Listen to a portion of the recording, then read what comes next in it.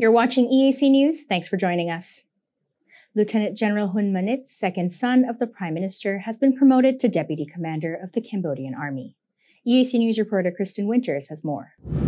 In a sub-decree dated March 17, 2023, Prime Minister Hun Sen appointed Lieutenant General Hun Manith to Deputy Commander of the Army in addition to his current role as Director of the Defense Ministry's Military Intelligence Department.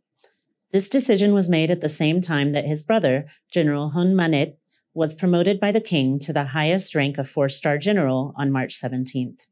Lieutenant General Hun Manith is the second son of Prime Minister Hun Sen and the younger brother of General Hun Manith. Born in 1981, Lieutenant General Hun Manith joined the Army in 2009, then became Director of the Intelligence Research Department of the Royal Cambodian Armed Forces in 2015. In addition to this role, Lieutenant General Hun Manith is also the Deputy Director of the Prime Minister's Office, Deputy Secretary General of the National Authority for Land Dispute Resolution, and Deputy Chairman of the Commission for Resolving Strikes and Demonstrations.